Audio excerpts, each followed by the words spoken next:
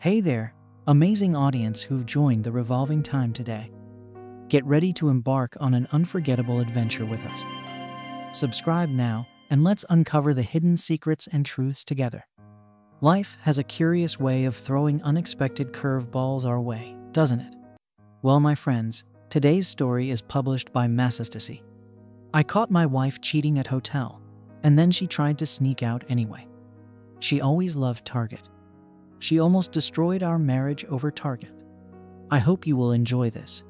My wife Letty was handcuffed to a stout kitchen chair. She looked the way I felt. I was ashamed to be using the handcuffs. She tried to run out on me, and I overreacted. The keys were upstairs and not handy. I would live with that decision for the time being. Her fancy makeup was ruined from crying. A vomit stain covered the left breast of her little black dress. The smell of partially digested wine and bile wafted over to where I was standing next to the sink. When Letty noticed I returned home early, she was so shocked and distressed that she immediately ran to the toilet to vomit. She didn't quite make it. While my wife was busy losing her lunch, I was rather shocked and distressed myself. That morning, she'd ostensibly departed for a trade show in Atlanta. Letty wasn't due to return until late Sunday evening. She kissed me goodbye at 7 a.m. and left for the 4-hour drive to Atlanta. Mid-morning, a semi trying to make a tight turn clipped the electrical pole outside of my shop and brought it down. It caused a power outage. My cinderblock gun shop didn't have any windows by design, and it was pretty warm that day. Within an hour, we were all sweating our butts off in the dark, and my employees loudly demanded hazard pay. They were only half joking. We were still waiting for the electric co-op work crew when Letty called me. In her chipper sing-song tone, she said, "Hey honey, I made it to Atlanta. Same hotel as last time. I'm sharing a room with one of the girls, and it's in her name. I'm at the convention center right now. We are putting the booth in order. We open at 2 p.m. After that, don't call me, I won't answer. I'll call you each night when I get relieved to go to dinner. Oops, got to run. Bye, honey." A few minutes later, the electric co-op's work crew finally rolled up. Not long after, the crew boss stepped into my shop and reported that they brought the wrong-sized pole, and it would be another 3 hours before they would restore the power. I closed the store and gave everyone Friday afternoon off. I drove straight home dreaming of a long, cool shower. Imagine my surprise when I walked into my bedroom and Letty was standing there next to the bed. She was wearing the expensive lingerie set I bought her from a high-end boutique during our honeymoon. It was the one with the matching demi-cup bra, garter belt, and satin thong all in dark red. My wife only wore it for me a couple of times since I gave it to her 7 years ago. My wife didn't see me walk in because she was shimmying her tight little black dress over her head. Letty was strangely unsteady on her feet. I have a sensitive nose and I smelled wine. I spotted an open bottle of Chardonnay on the dresser behind her. Next to it, in a small puddle of spilled wine, sat a glass with just a swallow or two remaining. I estimated that there was one heavy pour glass left in the bottle. That meant she drank at least 3 heavy pour glasses herself, which was heavy consumption for her. She was clearly aroused. When Letty is excited, her aroma reminds me of peach cobbler, warm from the oven. That smell filled my nostrils. In an instant, I took in that my wife was tipsy, turned on, and putting on her "come duck me" outfit. I got an immediate thrill that I was going to have a night to remember. This only lasted for a second before I remembered Letty was supposed to be in Atlanta right now. I instantly inferred she was getting ready to wear her CFM duds for someone here in the county. When her dress popped down to reveal her face, her horrified reaction at seeing me was something I will never forget. My bride coughed out the word "sorry" just as she started to heave. She bolted for the bathroom. Watching Letty vomit up most of a bottle of Chardonnay, along with the remains of her lunch, dispelled the possibility that she was planning a special surprise for me. Even as my heart sank and my universe crumbled, I couldn't look away from the spectacle of her curvaceous silhouette in a tight dress as she vomited. Her figure is that compelling. I was certain that Bowden Teague also felt her figure was compelling. Teague was the scumbag marketing director of Everpart, the car parts manufacturer where Letty worked. When you put a few good-looking women on the exhibition booth floor in cute jeans and tight-fitting blouses, the traffic in the booth quintuples and the extra orders pour in. This put Letty solidly on his radar screen. A few years back, Teague brought in a van load of strippers to staff the booth. He referred to them as his booth candy. When Everpart's HR and legal collectively found out, they had a Class 5 meltdown. Mr. Cope, the owner of Everpart, is shamefully indulgent of Teague, but even he couldn't overlook this violation. Mr. Cope now requires Teague to staff the booth only with full-time employees. Consequently, Teague recruits his booth candy from the available office staff. He asks Letty and a half-dozen other shapely and good-looking women to man the floor at the trade show. The deal he worked out with Mr. Cope was that he calls his recruits volunteers and secretly pays them $1,000 in cash under the table for every day they work. Nobody complains to management about wearing a tight blouse when they are receiving $1,000 of cash a day, tax-free just to talk with people. In her day job, Letty is an accountant, a very good one. The irony was that she had to work almost a whole month at the office to make what she got on a single trade show weekend. It was an interesting demonstration of the law of supply and demand. I hated that Letty had to work at all, but we needed her salary to make ends meet. My father was a wealthy man when he passed away last year. Pa despised trust fund holes and insisted that his kids would grow up knowing the meaning of a dollar. He set it up so that each of his kids had to start their own businesses and live off only what they earned until age 30. Only then would they be eligible to dip into their share of the family trust. My brother and sister, both several years older than me, had managed it and assured me that it was a worthwhile experience. They vowed to continue the tradition with their own children. As the youngest of Pa's children, I still had 2 years to go. Letty and I got by with a salary she earned and with what I could bring in from my gun shop. I know that the phrase "my gun shop" sounds lucrative. In rural Georgia, it isn't. The shop belonged to my Uncle Kevin and was more of a hobby business than a profitable concern. Uncle Kevin loved to hunt, and the shop gave him the opportunity to pick the brains of the best hunters in our part of the state. The shop was mine because Uncle Kevin had a stroke a couple of months before I graduated with a business degree from Georgia Tech. Rather than forcing me to start a new business from the ground up, as my brother and sister had, Pa gave me the option of taking over ownership of the store. The upside was that I didn't have to bootstrap a new business during an economic downturn when loans were nearly unobtainable. The downside was that there was limited growth potential. The day Letty's vomited on our bathroom floor, I owned the store for 7 years and was the world's foremost expert in limited growth potential. I was inordinately proud. There were no missed paychecks for any of my 5 employees due to the *PPY economy and the vagaries of COVID. I was certain I could make the shop a more profitable business with some capital improvements, but I couldn't qualify for the loans. I didn't have enough collateral to offset the risk, and lending institutions were extremely risk-averse when it came to financing firearms sales. Letty took the job at Everpart because they are the only company in the county big enough to need a full-time CPA. Consequently, Letty is extremely underpaid for her qualifications. Between Letty's salary and what I bring home from the store, we made ends meet. Truth be told, we were doing better than most in the county, and we had nothing to complain about. However, when life threw its wrinkles at us, like when the hot water heater sprung a leak, or the starter went out on my pickup, we tightened our belts and made do with less, just like everyone else. Letty's trade show cash payouts made a huge difference to our quality of life. When Bowden Teague asked her if she wanted to work a show, she never refused. It took 10 minutes for me and Letty to clean her vomit from the bathroom floor. We worked quietly. Neither of us said a word. Letty didn't want to have to explain what she was doing at home getting dressed for another man. I didn't trust myself to contain my temper. I was usually slow to anger and sanguine, but on those rare occasions that I got really upset, I have real issues with self-control.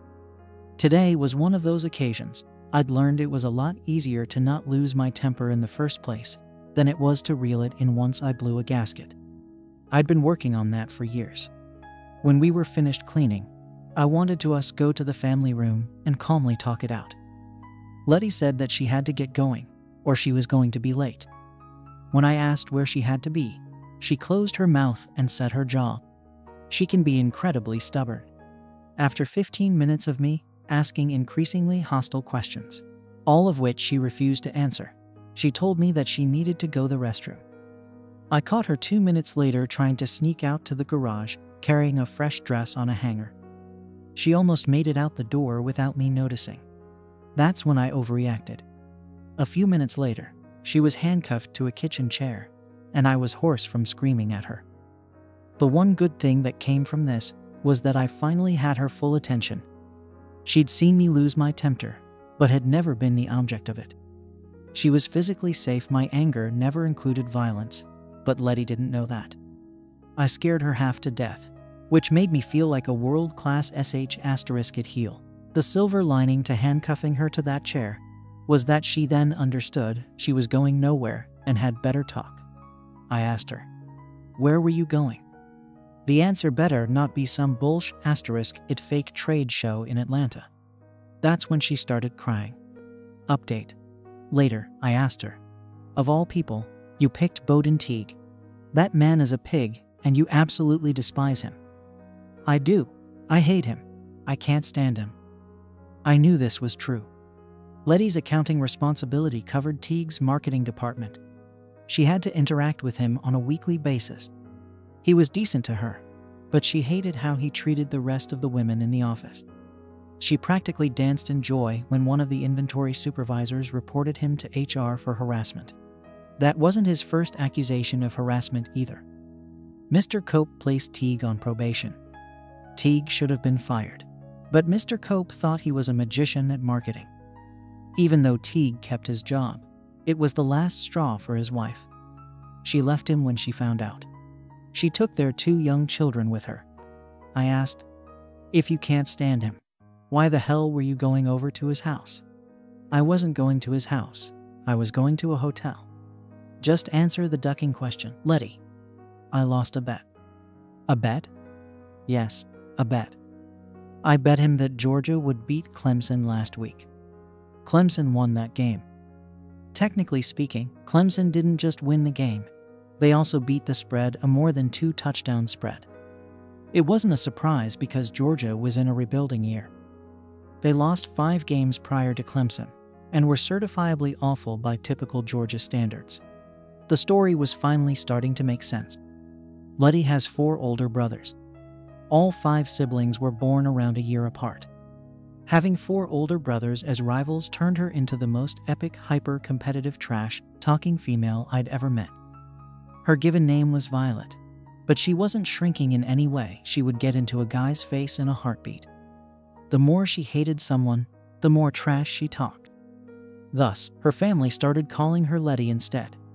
As a Georgia alum, she also liked to brag about, and apparently bet on, her precious bulldogs. That was a dangerous pastime for someone with nothing more than a casual interest in sports.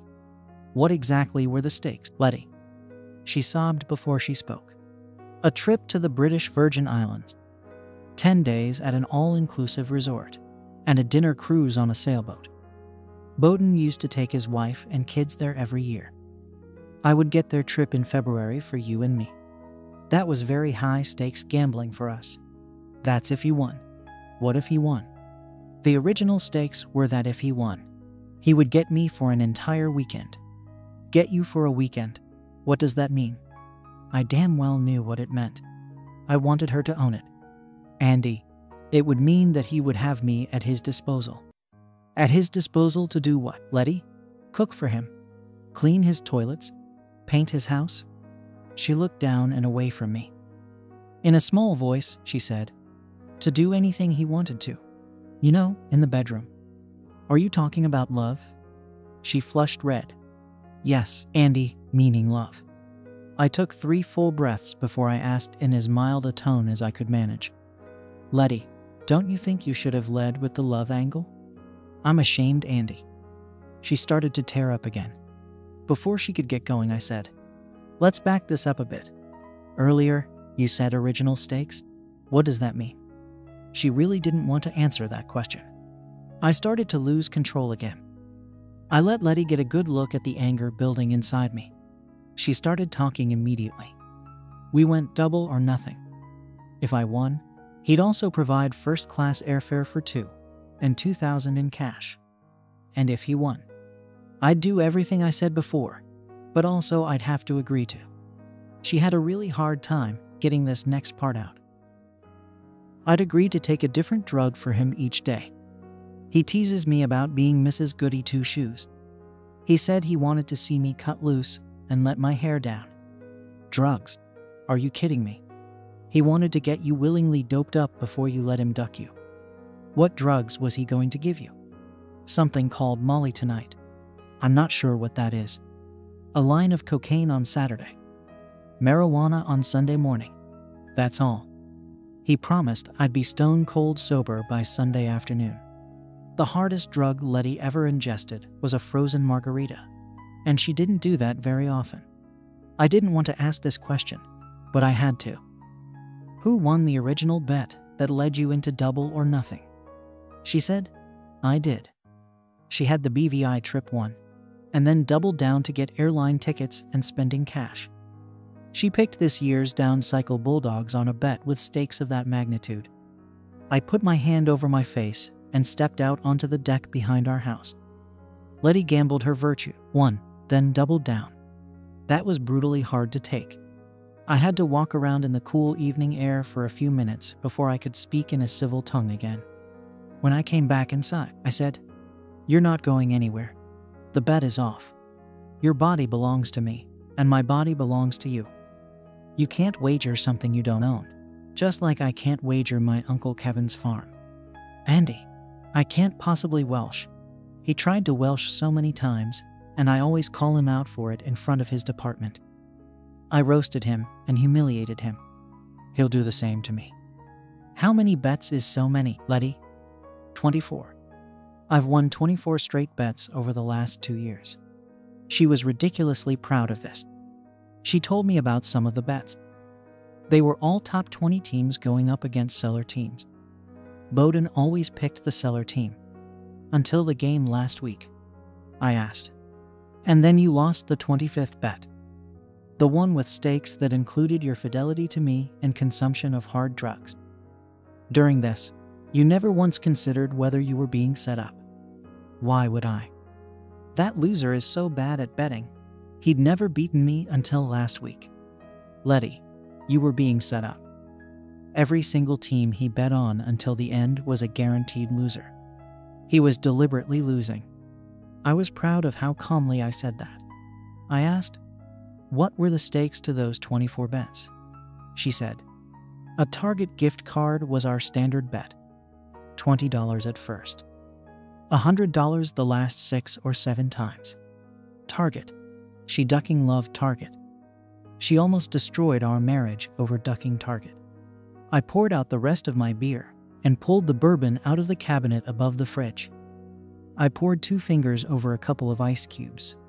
While I did this, I replied, after 24 consecutive small dollar bets, which were easy to conceal from me, he suddenly raised the stakes to 10 days in an all-inclusive resort in the Caribbean. You weren't suspicious about that. Her eyes got big. She clearly hadn't looked at it that way. Bowden said that after his wife left him, he didn't want to go on their annual trip. He said he'd already paid for it, and it would be wasted otherwise. It made sense for him to use it in a bet. Wouldn't that be a reasonable explanation? It was obvious that Teague had caught Letty between the horns of her own ego and her own avarice. Her expression was self-explanatory. At least she had the decency to be abashed about it. I inquired, what was the cash value on that vacation? Enough that his wife would want to claim half of the value of it in her divorce action. Her non-answer was telling. I pressed on. Did you ever see the tickets? Or the booking confirmation? How did you know he even had the trip booked? Letty looked sick to her stomach when I asked this. Realization was dawning, and my wife was finally starting to understand Teague's scheme. It was time to drive the point home the way Pa would have. Letty, have you considered what would have happened if you had spent the weekend doped up with the agreement that he could do anything he wanted to you? Her expression was puzzled. She clearly hadn't. She was thinking it would be like one of those nothing below the waist steamy romance novels she liked. The lovers languishing on a bed in an embrace after some unspoken activity described as passion, whispering sweetly about what their passion meant to them both. She wasn't thinking about what a degenerate like Teague would do. I said, "The terms were anything he wants, right?" "Yes, Andy." "Is there any kind of love you refuse to do?" She blushed and looked at the floor. She answered, "You know that there is." I said, "The stakes you agreed to were that you couldn't refuse him things that you regularly refuse me." She looked utterly disgusted. I asked, "What would prevent him from getting other people involved? What if he got you high on coke and then invited every one of those mini-me scumbags he hired into the marketing department over for some complimentary action? You agreed to do that." Her expression turned to horror, and she visibly shuddered. She started to cry. Hard. "Suck it up, honey. There's one more. You aren't on birth control. The pills and the oud never agreed with you. We are very careful about what we do and when, and always use rubbers when you are most fertile. What if Bowden decided he preferred bareback? Your last period ended when? 2 weeks ago. Wouldn't you be ovulating this weekend? What if breeding you with his child was what he wanted? You agreed to that?" Letty suddenly started to retch. The handcuff keys were upstairs, so I whisked the kitchen trash can over to her. She leaned over it and sputtered a bit, but nothing came out. She was empty from before. From my wife's expression, I could tell that she finally understood with perfect clarity. She wept bitterly and said, "I'm such a fool, Andy. I didn't want that. It never occurred to me that's what he was doing or what he could do. I was so certain I'd win. I was already planning what I would pack. I shouldn't have bet. When I lost, I should have told you. I should have known to Welsh. What was I thinking?" She started blubbering. I sighed wearily. It was hard to believe, but my wife is actually an incredibly smart woman. Mr. Cope told me he nicknamed Letty the magician for the genius she had for making profits disappear from his ledgers. However, she was the youngest and only daughter in a family of 7. Her father had been the pastor at a small church, and her large and shockingly muscular brothers were fiercely protective. They scared away anyone that didn't hold Letty in as much esteem as they did. Very few had possessed the courage to run that gauntlet. Consequently, Letty had lived a sheltered small-town life before becoming engaged to me. Getting fooled this way was simple naivete. She was clueless about how awful humans could be to each other. Combine that with an almost terminal lack of imagination about love, and you will understand why a smart woman ended up in that situation. This was also her first exposure to truly high-stakes gambling. We both know that she is a thrill seeker. I had kept her out of harm's way since we started dating, but I wasn't around this time, and she got carried away. Her entire face was covered with snot now. With her wrists handcuffed to the chair, she couldn't clean her own face. I gently wiped her face with a damp tea towel. It thought this would soothe her, but the effect was the opposite. Her blubbering got worse. I slapped the table and said, "Letty, I need you to listen to me right now.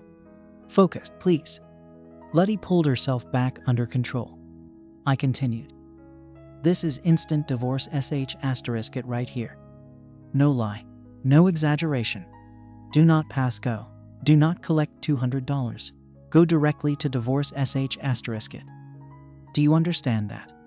Do you know how close I am to pulling the eject lever right now? Especially after I caught you and you tried to sneak out anyway." Letty nodded. Her mouth was tightly clenched to keep herself from crying. I said, "I love you from the bottom of my heart, and I don't want to divorce you. But you've got to explain this ** it to me." When she didn't respond, I peppered her with questions. Are you bored with me? Have I disappointed you? Are you unsatisfied with me? Am I not good enough for you? How could you do this to us? Anguish spilled into my voice unbidden as I asked these questions.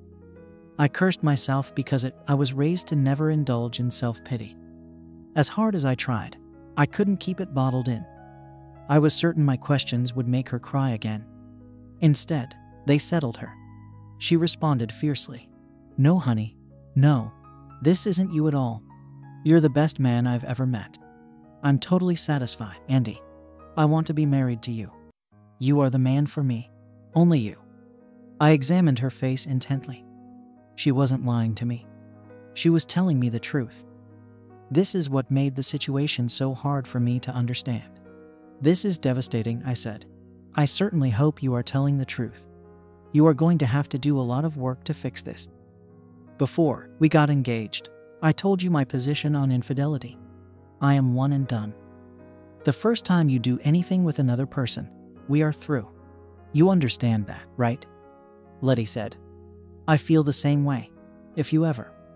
My anger flashed and I interrupted her. Whoa, nope. Don't you dare say it. Have I ever given you cause to doubt my fidelity?" My wife shook her head. "This incident was a major failure on your behalf," I continued. "I have never failed like this. There is no moral equivalency between us. I've never took a misstep, but you. If I'd have come home a half hour later, you'd be well on your way to being Teague's whore *E by now. There would be no stopping the divorce if that had happened. I have never put you in the position I am in now." I paused to settle myself down again. I noticed that my internal thoughts were circular and that I was starting to pump up my rage. I got a grip and forced myself to move forward. "Did anyone witness the bet being made?" I asked. "Was anyone else in on a conversation about it at any time?" Letty shook her head. "Then the only one who really knows you're welshing is him. Everyone else will think he's lying or exaggerating.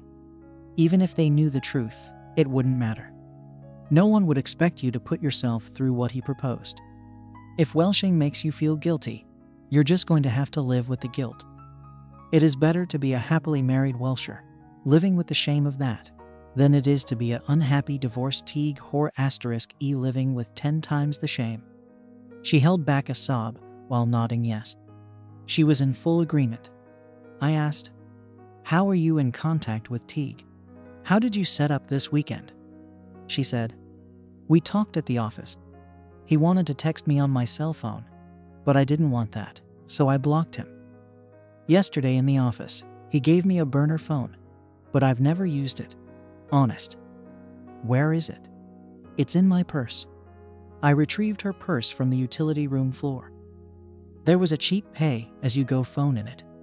I asked, "Is this it?" She nodded. I went through the phone. There was one outgoing text which said, "Test." There were several incoming texts from the last hour. Teague wanted to know what was taking so long. Elle asked her, "Is there anything you need to tell me that we haven't covered? If I find out later there is something else you are holding back, we're done. You know that, right?" She shook her head. "That's all? You know it all." I said, "Okay then. Please. Pretty please, can I take those handcuffs off you now? Are you in any danger of trying to slip out on me again?" No last-second impulsive change of mind. With surprising fierceness, she said, "I'm not going anywhere, Andy. You're my man. I will do what you say. I'm not going anywhere."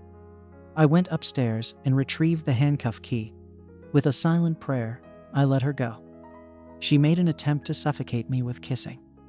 I really didn't want to kiss her right now. Between the anger, the snot residue, and the vomit smell, I was utterly turned off. Even so, she was persuasive. After a breathless minute, I pushed her away and sent her up to shower and brush her teeth. I told her, "No contact with Teague for any reason. We need to regroup." She agreed. As she walked past me, I touched her arm to stop her.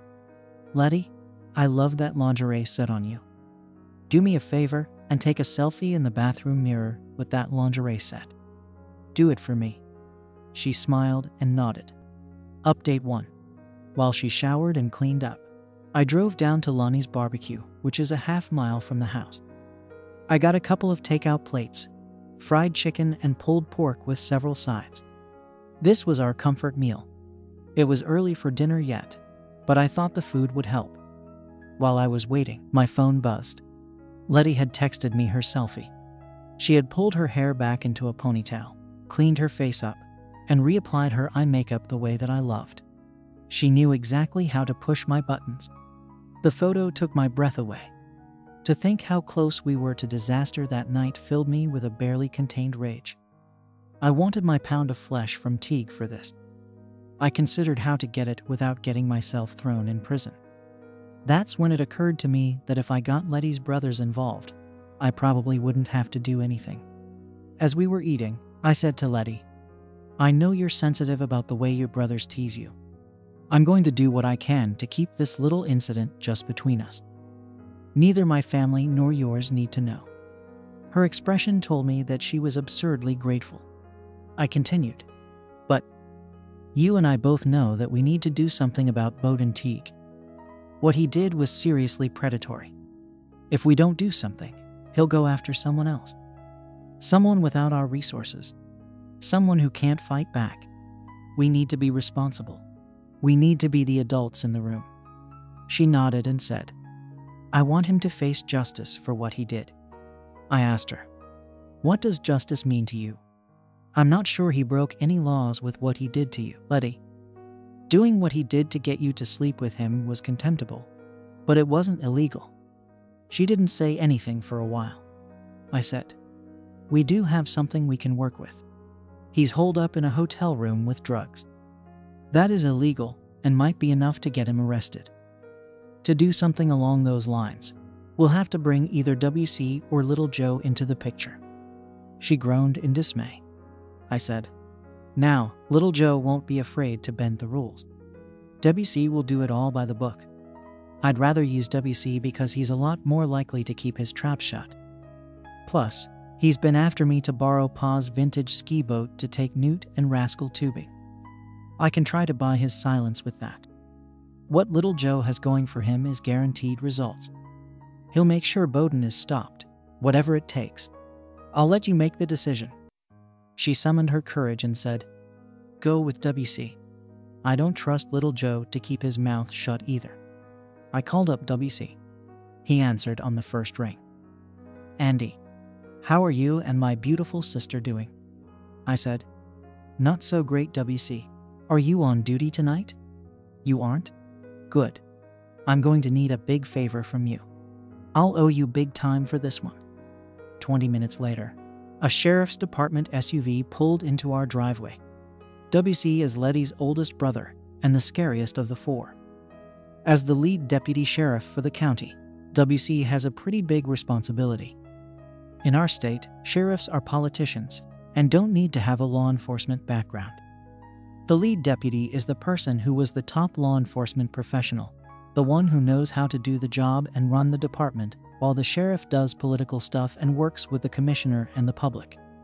WC is the lead deputy for our county and manages the job superbly. Unlike his predecessor, he has earned the respect of the minority communities. The old-timers around town were predicting that after the current sheriff retires, WC will be the county sheriff for the next 20 years. I filled in WC about what was going on with Letty and Bowden Teague. To spare Letty the humiliation, I did all the talking. At first, WC was highly amused at his sister's gullibility. "You went double or nothing on Georgia against Clemson this year? Cripes a-mighty. That was bag of hammers stupid," exclaimed WC, as I went on to describe the setup and the drugs. However, his jovial mood went sour.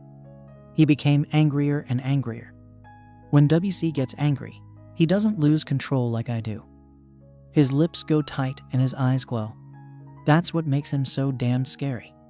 I said, "That asterisk hole is over at the Garden Inn in room 223. He's supposed to have the drugs with him there. Is there some sort of pretense you can use to search his room? Maybe you could use a canine to sniff him out." WC said he had a few ideas and went out to his SUV to make some phone calls in private. He came back and smiling. He said, "Good news. An anonymous tipper just dialed 911 from a house phone at the Garden Inn. The tipper said they'd overheard the guy in room 223 at the Garden Inn buying drugs from a dealer. If the door is open when my guys get there, then we have all the cover they need to do a search legally. He asked Letty, "Can you pretend you're going over there and ask him to leave the door open for you?" Bowden Teague had been calling the burner phone every few minutes for the last hour and was leaving voicemails. He was impatient to know when she'd be arriving. I handed her the burner phone and said, "Text him, Letty. Tell him you're in the parking lot, but you're nervous about being seen standing in the hall waiting for the door to open. Ask him to leave it open so you can dart right in." She typed out a text and sent it. Teague didn't answer the question. He texted back, "Where have you been?" Her phone immediately rang. I told her not to answer. She would probably give us away if she talked to him. I said, "Text him back. Tell him that I showed up unexpectedly and that it took a while for you to ditch me." Teague responded, "If you want that door open, you need to make it worth my while." Letty asked, "What should I do?" I had a sudden inspiration. On my cell phone, I took the selfie Letty took of her lingerie set in the bathroom mirror. I carefully cropped it so that he could see from the top of her bra to the top of her stockings. I sent it to the burner phone using Bluetooth. I had Letty text it to him. The close-up of her lingerie was revealing, but it wasn't personally identifying. The picture was enough to make a man lose his mind. Bowden's response was immediate. He texted back, "Best weekend ever."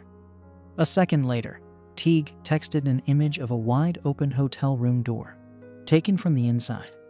WC made a phone call to get the ball rolling and then sat down in the living room with me. I sent Letty upstairs for a few minutes on a pretext. When she left, I asked WC to take it easy on Letty. "I know I already owe you big time for this, but Letty's really sensitive about being cozen. She's a bright woman, but she's naive and sheltered and was fished in. I know you've been dying to borrow the boat I inherited from my pa. If you keep this between the three of us, I'll let you use it a weekend a month for the rest of the year. You choose which weekends. I'll even keep it gassed up for you." WC laughed and said, "Andy, you don't owe me squat. You acted to protect my sister. I expected that of you, or I never would have let you date her. Even so, I'm grateful. What you are asking me to do is literally my job. Busting him is the least I can do. As far as keeping it myself, I love little Joe, but you know how his tongue wags at both ends. If he ever found out what happened to Letty, the whole county would know by noon the next day. He'd never let her live it down, and that's a fact. Credit me for having some judgment and discretion." I agreed and apologized for any negative implications. He smiled and declared, "That being said, I do want to borrow your boat. Your father's vintage ski boat one time is plenty. Sometime in June would be nice, after school is out, and I can take the kids on a weekday. The gas is on me." We shook on it. Update 2. Letty came down and visited with her brother while we waited. Letty was dying to have kids. We decided to put it off until we had access to the trust. My sister had waited and my brother hadn't. Both recommended that we wait. Letty got her motherhood fix by doting on our many nieces and nephews. She gave WC the third degree on what was going on with his kids. Newt and Rascal were her favorite niece and nephew. WC eventually received a phone call. In a couple of places, he laughed, but without saying much. After a couple of minutes of listening, WC said, "Outstanding. Good work, Darnell. Thank Carlos for me too." WC reported to us, "Bowden Teague was arrested a few minutes ago at the Garden Inn on charges of drug possession with intent to distribute. They ended up with 2 joints, one of which was partly smoked. That is simple possession, and the prosecutor probably won't proffer charges on that. We got lucky on the cocaine. He had a non-trivial quantity, empty baggies, and a scale. That's prima facie intent to distribute. He's going to get prison time for that for sure. He also had meth pills. We didn't find any Molly. My guess is that he was going to give you meth, and then tell you that was Molly. Letty, you don't want to have anything to do with meth. Not only is it highly addictive, It removes lobule inhibition. I struggled to keep my temper in check. Letty ran her hand up and down my back soothingly. WC continued. The probable cause with the anonymous tip was a little thin, but Bowden did himself in. He was smoking dope in the room when the deputies walked by. The door was open, so the deputies smelled the smoke and stepped inside. Teague tried to push them out. In the scuffle, he dropped a baggie containing cocaine in the hall right in front of 4 witnesses, including the hotel manager and the on-call maintenance guy. He became belligerent and resisted after that. The deputies had to subdue him with a taser. He said, "The arresting officer was Darnell Billups. He's the one that used the taser. Do you know Darnell? He was a regular customer in my shop," so I nodded. Letty shook her head. WC continued. Bowden was 2 years ahead of me in school, and back then his father was in the state legislature. He went to college 4 years before you got to high school, so you didn't know him. In high school, he used to subject the black kids to a bunch of racist sh**. It took 15 years, but Darnell finally got some payback for that. Darnell told me, "There's nothing like making some racist piece of sh**. It do the electric slide in front of witnesses, who will testify that I was just doing my duty." Darnell promised to treat me and my wife to a steak dinner for sending him on that call. We shared a pretty good laugh over that. Darnell's father had been a diesel mechanic who worked for Pa. He floated between the various dealerships depending on the repair work to be done. Darnell's folks were good people. Pa raised me to respect good people. I was glad he got some payback. Letty asked, "What will happen to Bowden?" WC said, "Do you know Laney Wilcox? He's the county prosecutor. He turns a blind eye to pot, but he is merciless on cocaine and meth. Intent to distribute has mandatory sentencing. Unless I miss my guess, he'll make an example out of Mr. Teague." He looked at Letty. Darnell was able to palm Teague's cell phone. "Is there anything on that phone that you'd be embarrassed about? Texts, emails, calls, or pictures?" Letty said, "Only that one picture we just sent. We called each other a couple of times over the last 2 years when we were at trade shows and were talking floor schedules. That was it. I want that picture gone, WC." WC said, "That is already taken care of. As they clean up the scene, Teague's phone will be found broken and will be logged as damaged during the scuffle. You owe Darnell for that." Darnell bought a couple of boxes of 9mm ammunition a month from me and a pallet of 12-gauge shells in the late summer. He kept a running tab and paid it down with regular payments over the year. I made a mental note that this year's tab would be on the house. He also came in once a month or so on the lookout for a good deal on a shotgun for his oldest son. I'd taken in a Remington 870 Wingmaster in good condition on a trade a few days ago. I'd offer him a pretty good deal on it. "I got Darnell covered," I said, and left it at that. WC nodded in understanding. Letty asked WC, "What if Bowden says he was in the room waiting on me?" Bowden said, "He won't. He was arrested in possession of narcotics. He's smart enough to know that no one would believe him. Secondly, there's nothing to trace you to him except for the burner phone. His phone is broken. If he raises a stink about the broken phone, we'll get a warrant to examine the online backups, and he screws himself." Darnell took a good look at his cell phone, and the most recent texts are mostly from Teague's dealer. There is a history of incriminating transactions. It is unlikely Teague will say anything that might draw attention to the phone. As for you, there is no evidence that you ever possessed the burner phone. I'll take it and lose it for you." Letty asked, "Can't they trace the burner phone to this house?" WC said, "A determined investigator could get the records from the cell company and triangulate the phone. In a big city, they could probably pin it down to between a half-mile to a quarter-mile radius. Out here in the country, we don't have nearly as many towers. They'd only be able to narrow it down to an 8-mile radius. There are 100 houses within 8 miles of here, so the answer is not really. If all else fails, I would be managing the investigation." WC looked at both of us. He said, "There's one more thing you need to know. While they were searching the room, They found some pretty fancy camera equipment set up. The kind of camera that's inconspicuous but has high resolution. One was on top of the curtain rod.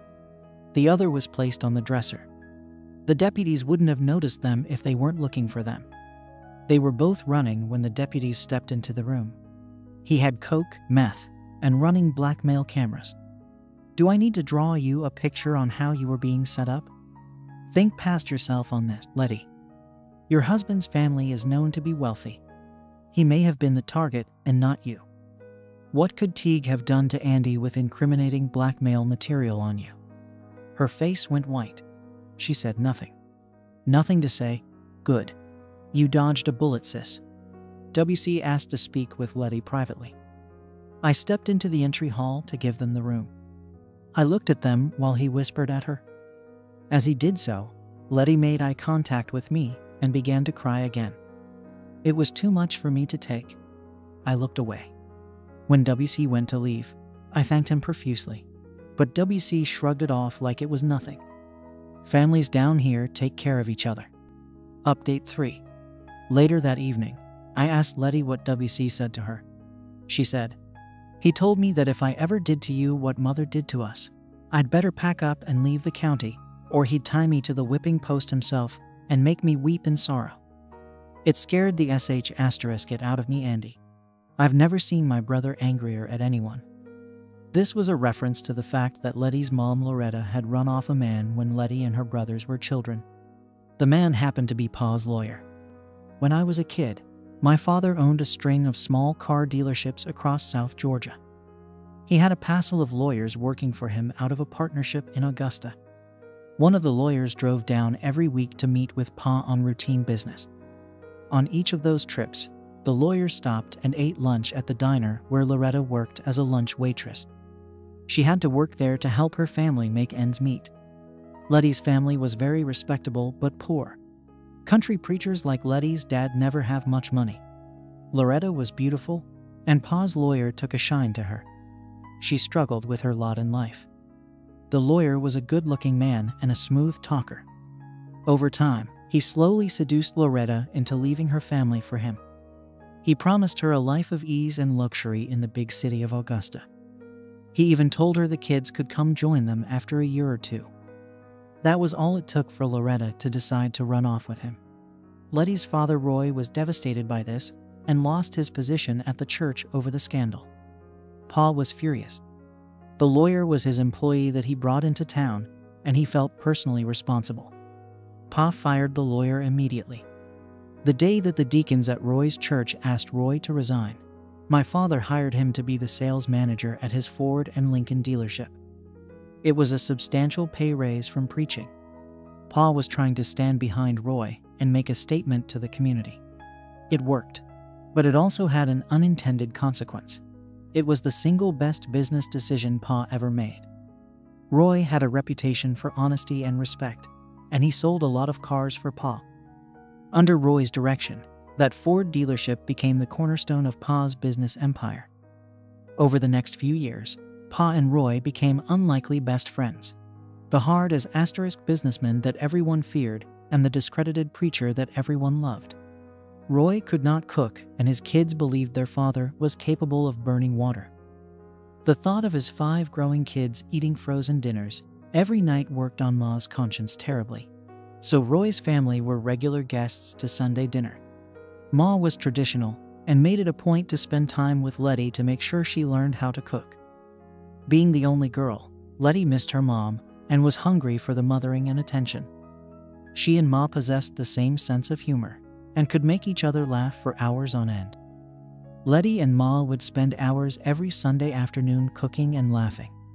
I first realized I was in love with Letty when I was sitting at our kitchen table on a Sunday afternoon, watching her gently knead biscuit dough. She had a smudge of flour right in the tip of her nose. She was saying something antically that made my mom laugh so hard she was hooting and could barely stand. As my mom laughed, Letty looked over at me, winked, and smiled as if to say, "Isn't your mom amazing?" My heart beat wildly in my chest at that moment. I felt giddy and lighter than air. I was 15 and Letty was 14. She was an early bloomer, and was the prettiest thing I'd ever seen. I still remember with perfect clarity what that moment felt like. It was the best feeling in the world. WC was the first one to spot how I felt about Letty. Not long after that Sunday, he pulled me aside for a little chat. WC was 4 years older than me, and at that point, he had 6 inches and 80 pounds on me. He told me, "I know you're in love with Letty, Andy. It's written all over your face. My sister is trying to hide it too, but she feels just as strongly about you as you do about her. I'll make you a deal. As long as you treat her with respect, I'll run interference with my father and my brothers and keep them off of your back. I'm a pretty good judge of character, and I think that you'll take care of her. This is my expectation. You will take care of her. Don't disappoint me, Andy." At the time, I thought he was being uncommonly magnanimous. Years later, I realized that WC would have moved heaven and earth for me. My parents stepped up to help Letty's family and give them dignity and respectability. Pa and Ma came through for them when they most needed it. WC was pretty intelligent and understood what that meant to his family. Pa was a vindictive man. Months after he fired the lawyer, he was still *S said. He spared no expense or resource in making sure the lawyer regretted his decision to talk Loretta into running off with him. Pa hired the best investigators in the state. The investigators accumulated a treasure trove of dirt on the lawyer and used it to slowly grind him into dust. In a single 3-month period, the lawyer lost several cases: his partnership, his law license, his wealth, his house, and last of all, Loretta. All Pa did was leak the right piece of dirt to the right person at the right time. When word got back to Roy what had happened to the lawyer, he dropped by our house to visit. I overheard him tell Pa, Proverbs 21:15 says, "The exercise of justice is joy for the righteous, but terror to those who practice injustice." It is good to know that I have friends that the Lord uses to administer justice. Pa shrugged it off like it was nothing. Families down here look after each other. Update 4. A few months after Teague was arrested, WC dropped by on my day off to chat with me. He said that there had been an incident at Glenville State Prison and that Bowden Teague was dead. I asked WC what happened. He told me that after Teague took a plea deal for the minimum mandatory time, the state shipped him to Glenville. The first week he was incarcerated there, Teague took a shank to the neck in the shower and bled out in front of 100 inmates. The shank could have been wielded by any one of the 100 witnesses, and no one was talking. He said the warden contacted the sheriff to find out if anyone in the county might have it in for Teague. The warden told the sheriff that the rumor mill in the prison said that a few years back, Teague had met a young Hispanic woman working in a bar, got her strung out on meth, and ruined her marriage. The rumor mill said that the family found out he was in Glenville and paid a notorious Central American gang to exact revenge. The sheriff asked WC to look into it and then call the warden back. I asked, "What did you tell the warden?" He said very carefully, "I looked into it and didn't find anything. Hypothetically speaking, if I did know who the family was, I probably wouldn't tell the warden who they were. The family would be under suspicion of conspiracy to commit murder. That's a very serious charge, which would be expensive to fight legally. The family might not have been involved in the first place. It was just a prison yard rumor, after all. Mind you, even if the rumor was true, the individual who told the family that Teague was in Glenville wouldn't be guilty of anything. Teague's incarceration was a matter of public record. The person would just be bringing it to their attention." I responded by telling him the story about overhearing his father quoting Proverbs to Pa. He never heard that story and was surprised. I looked into his face to see if he understood my meaning. When I was certain he did, I said, "It is good to know that I have friends too." WC smiled broadly at that and punched me on the shoulder. He said, "I'm glad we understand each other so clearly, Andy. Letty couldn't have picked a better man." In the week after I caught her, Letty and I tried to have love a half-dozen times. I was still so *S set off. I had problems performing. That had never happened to me before, and it was completely demoralizing. As soon as it came time for penetration, I went as limp as a noodle. Letty saw it as rejection and would cry disconsolately for hours afterwards. That didn't help me much either. I decided to see my doctor about it. The doctor declared me physically fit and sent me to a psychologist. The counselor he recommended was an older hippy-dippy lady named Meadow Zorana. Her office is in Macon. I really liked Meadow. She is earthy, worldly, and has a sense of humor about the situation that I found refreshing. I told her the story of what happened using humor and irony to take the sting off of it. She laughed in all the places I would if someone was telling me the story that way. She had a phenomenal full-body laugh. She worked with me twice a week for a couple of months to help me deal constructively with my anger. When I learned how to channel my anger effectively, my function came back. However, my lovemaking with Letty was stilted and awkward. My trust of her was still in the toilet. I'd treated my symptoms, but hadn't addressed the underlying problem. Letty was cautiously supportive when I set up couples counseling with Meadow. Meadow started the couples counseling by having us share our goals. My goals were surprisingly different from Letty's. I said, "My goal is to get over my anger and feelings of betrayal. I want to restore our trust to what we had before I came home early that day." Letty said, "My goal is that I want to know if I'm just that ducking stupid." Seriously, that's exactly what she told the counselor. Meadow was fit to bust when Letty said that. She laughed so hard that she couldn't speak. She laughed for almost a full minute when she suddenly stopped laughing, sat up, and said, "Oops, damn it, Letty, you made me pee myself." She ran to the bathroom. The antic way it was done made Letty and I laugh uproariously. It was therapeutic. For the first time in a long time, I relaxed around Letty. I put my hand in hers. She beamed at me for the first time in weeks. Update 5. Meadow was surprisingly effective at helping us. Even so, it wasn't easy. I cannot imagine how much more difficult it would have been if Letty had made it to Teague's hotel room, even for just a few minutes. I frequently thank my lucky stars that I caught her just before she left. We went in circles for the first 3 sessions. The thing that most bothered me was that Letty had clearly been aroused over the prospect of being lovingly used by a man that I knew she despised. The narratives that came to mind when contemplated why she reacted that way led me to a very dark place.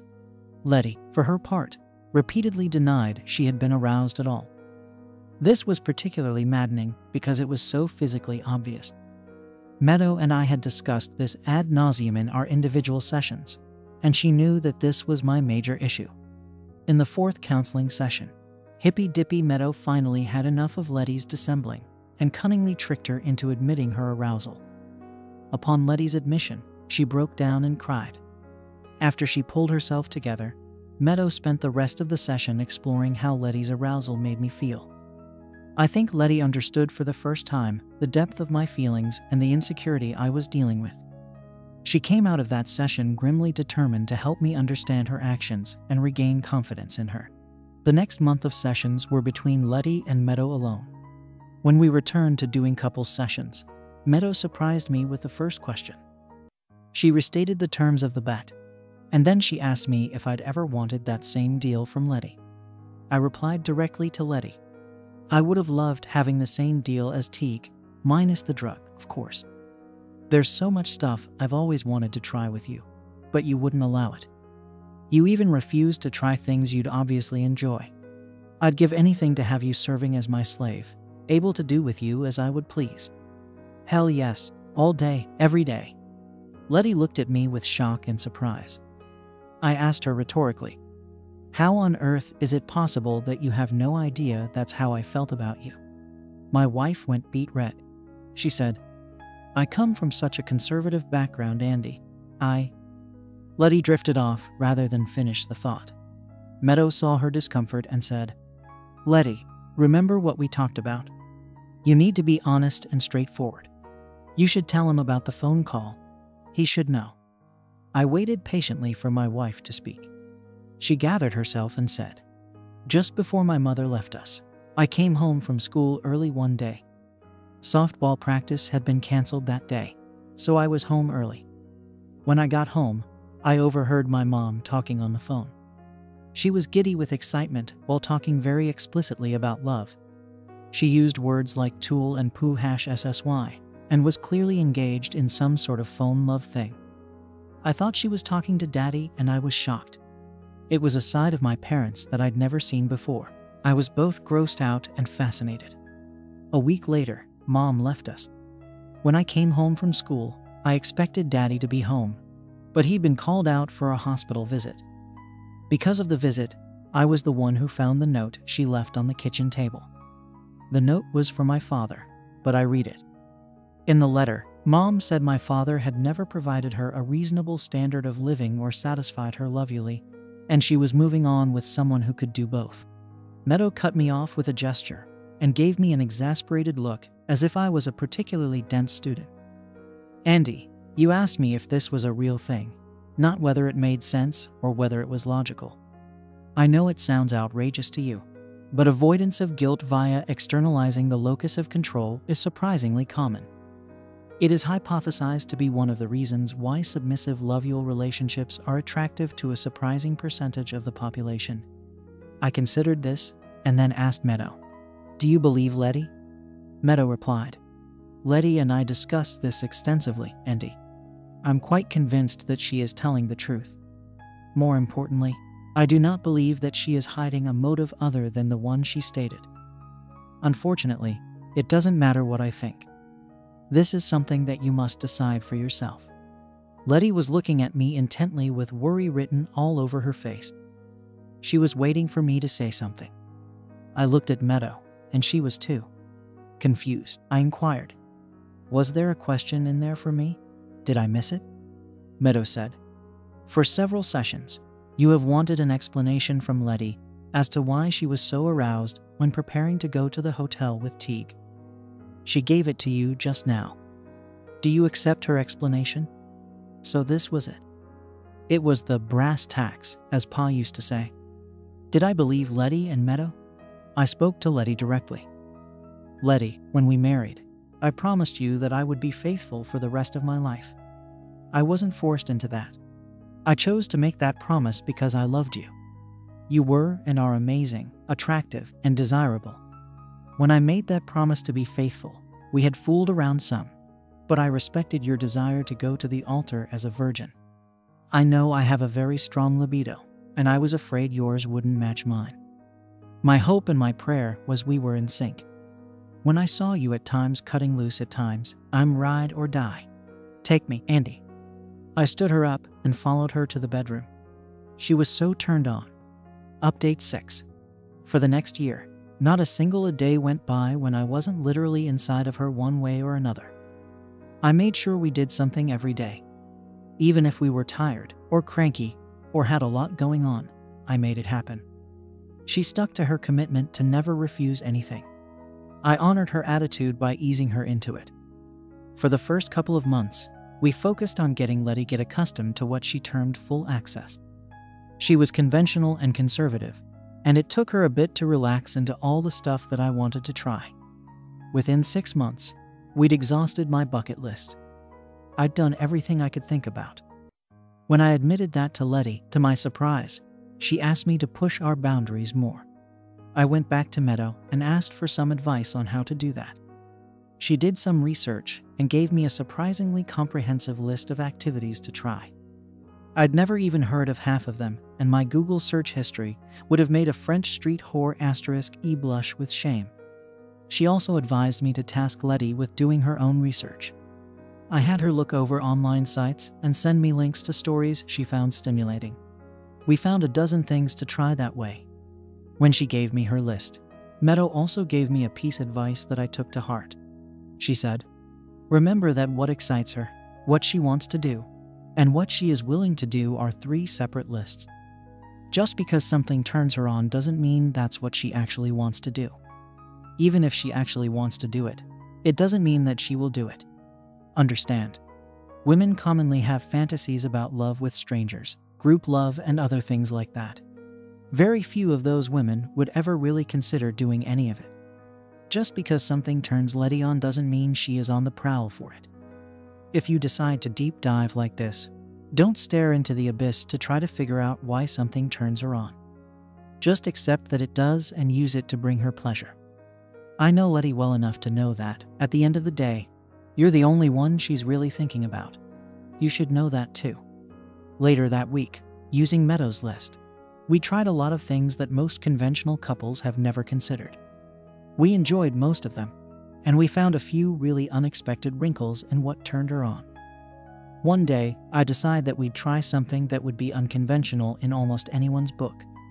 It didn't do much for me at all. Letty, however, went wild.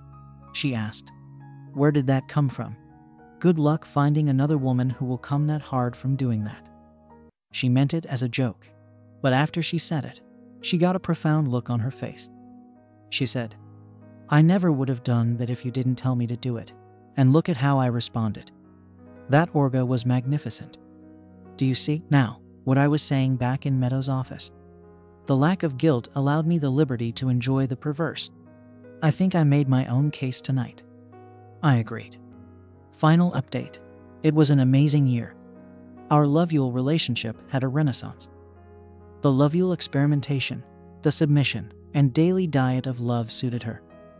For the first time since I'd known her, she didn't have even one down week all year. She was happier, less cranky, and was far less anxious. She knew I was happy and that I loved her in a way that greatly boosted her confidence. The daily diet of love was great for me. I walked around like I owned the ground I walked on. A lot of what I do at the gun shop involves negotiation. I stopped trying to channel Pa's hard as asterisk businessman persona and relaxed around customers. I learned that when customers saw I was negotiating in good faith and not trying to shark them, they had an easier time saying yes to a good deal. The old aphorism is true. Confidence closes negotiations. I was absolutely killing it at work. Our shop turned a corner financially. I received 3 separate buyout offers from other shops in our part of the state. They were all lucrative, but I held on to the business for the sake of my employees. I'd kept all of the offers very close to my vest, but somehow word leaked out anyway. J.D. Butler, the county commissioner, dropped by my shop one afternoon and said, "Andy, I heard you turned down a buyout offer from J. Crown Tactical up in Macon. Is that true?" I admitted it was and said, "It was a pretty penny, but I couldn't bring myself to accept. We love the county, Mr. Butler. I don't think I could pry Letty away from here with a crowbar." He said, "I got to admit, when I heard you went to school up in Atlanta, I didn't ever think you'd come back home. I figured you'd disappear into the wilds of Atlanta like your brother and sister did.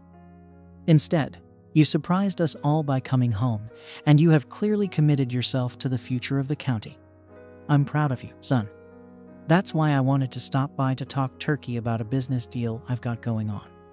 JD was negotiating to buy out of the remaining businesses in the Main Street area in the county seat and redevelop the area. The old buildings on that street were magnificent brick-built structures with enormous windows, wood floors, and spoke of a prosperous age gone by. With a little bit of TLC, those buildings would still be magnificent in 100 years. JD's son, Tyler, who had been off in Atlanta as a sous chef at a Michelin 3-star bistro, was tired of city life and his wife was pregnant. He decided to come home to the county to open up a farm-to-table restaurant in the county. Tyler was going to capitalize on trend of day trip voyagers coming out of Augusta and Atlanta, looking for a taste of country life. Lonnie, owner of Lonnie's Barbecue, was going to relocate his restaurant 2 doors down from Tyler's restaurant and was partnering with his niece to set up a high-end coffee, pastry, and ice cream shop. The Howard family was going to convert the old supermarket into an old-timey 5 and dime. JD wanted me to move my shop into the old Farmers Bank building. Part of Uncle Kevin's store was a display cabinet of the guns that won the West. JD thought it would give the city slickers something exciting and rustic to gawk at while they were waiting for their tables. At first, I was very skeptical. One of the things that made the gun shop profitable was that we didn't have to pay rent or a mortgage on a building. In the back of my head, however, I knew that the shop's main weakness was that it was out in the boonies. I knew we'd get more traffic if we were centrally located and had better parking. What sold me on the idea was when JD walked me through the old bank. It was a mason-built building from a different era that gave it a sense of gravitas. The fixtures were all brass. The teller counter would be perfect for floor sales, and the enormous 30s-era vault was still in perfect working order. The merchandise could be stored there with little risk of theft. The county had assumed ownership on the bank for default on taxes. I could purchase the building for what was owed in taxes if I agreed to run the store in the building for 10 years. The amount of taxes was 30% of the assessed value of the building. I talked it over with Letty, my employees, and my siblings. We didn't see a downside. My sister, who managed the family trust, allowed me early access to borrow money against my future share of the trust. I bought the bank building and moved my store there. It was the best business decision I ever made. As part of what Meadow calls trust work, Letty and I worked hard to be a lot more open and transparent with each other about what was going on in our heads and away from home. We went through a series of questions every night that forced us to expose our secrets. Using the list, we learned how to talk about things that were uncomfortable topics for us. I gave everyone Black Friday off so they could spend a longer Thanksgiving weekend with their families. I was at the shop alone. Florence Benson, an old high school friend, dropped by the shop for a chat. In high school, Florence was an insecure skinny blonde who was your proverbial late bloomer. For a period of time in high school, Florence was Letty's main rival for my affection. As a grown woman, Florence had grown into an archetypical blonde bombshell. Think Kate Hudson with a friendlier smile. We had a great time catching up. She went away to Carnegie Mellon to study, of all things, musical theater. Apparently, she grew into her adult body in her freshman year and was quite successful there. She just finished a 24-month run as a performer for Wicked on Broadway. First as a swing performer, then later as an understudy to Glinda. Most recently, she was cast in the role of Elphaba in the Wicked traveling production. She returned home for Thanksgiving to spend time with her family, because she knew she wouldn't get to see them for a while once she went on the road. Around 4 p.m., I invited Florence to come eat dinner with Letty and me. She politely declined and surprised me by propositioning me for love. She told me that for years, she thought of me as was the one that got away. She promised she would be discreet, and that no one in the county would ever know. I'm ashamed to say that I was incredibly tempted. Florence was smart, talented, beautiful, and her grown-up body was to die for. Most of all, her interest in me was utterly flattering. She could have anyone she wanted. Her most recent boyfriend had been an outfielder for the New York Yankees. Of all the people on earth she could be interested in, I was the one she couldn't get over. It took all of my willpower to politely decline. What helped me was that I knew in just a few hours I'd have to answer the question from Letty, would ask me whether I'd been tempted that day. After Florence left, I closed the store, went straight home, and immediately told Letty exactly what happened. I thought there would be anger, jealousy, and hysterics. Instead, she was delighted I refused and tried her best to convince me that I'd made the right choice. 4 months later, Letty came home after a business trip to Atlanta. There, she went over Everpart's books with the external auditors. She told me right away that Wade Banks, the account manager of the external audit team, had propositioned her. Letty knew Wade for years and considered him a good friend. She mentioned him previously, and I knew all about him. He was an extremely attractive guy who was a young widower. Letty said that after Wade had been devastated by the death of his wife, she went out of her way to be a friend to talk to when dealing with his grief. During a dinner on the latest trip, Wade told her that he was in love with her, and asked if she would be the first woman to make love with him since the death of his wife. She admitted in shame that she was extremely tempted. The attraction to her was that she knew what a nice guy he was, and she felt an earnest desire to help him heal and move on. She said, "It took a lot of willpower to say no, but I did. I knew I would have to answer questions about being tempted when I got back. I wasn't going to lie to you about it, and that helped me refuse." Following her example, rather than getting jealous or upset, I decided to reward her for her good decision. The more we practiced honesty about difficult topics, the easier it became. We had learned how to be honest when we were dealing with psychological trauma from her bet with Teague. We were closer than ever. I ended up selling Pa's vintage ski boat to WC. His one time in June was enough to get him totally hooked. After the third weekend he used it, I told him to just keep the boat at his house. I will confess that seeing Pa's boat always made me maudlin, and having it out of my garage was a relief. When WC felt guilty about using it so much, he made a generous offer on it. I used the money to take Letty and me on a second honeymoon to Disney. Letty had always wanted to go there. I'm not sure about the rest of the year, but for 8 days in February, I can personally attest it was, in fact, the happiest place on earth. When our year was up, I was sad but thankful. On our last night, we took an overnight trip to Atlanta, and I took her out to a fancy dinner to celebrate. I wore my best suit and a tie. Letty wore her latest little black dress with her fancy red lingerie underneath. Her new little black dress was even more spectacular than the one she ruined by vomiting on it. While we were waiting for our after-dinner coffee and dessert, she visited the restroom. When she returned, I did the best I could at expressing to her what the year meant to me and how grateful I was that she gave it to me. I formally accepted her explanation from a year before. I was finishing up when she put her fingers to my lips and shushed me. She said, "Andy, allowing you do what you did this year was the biggest wager of my life.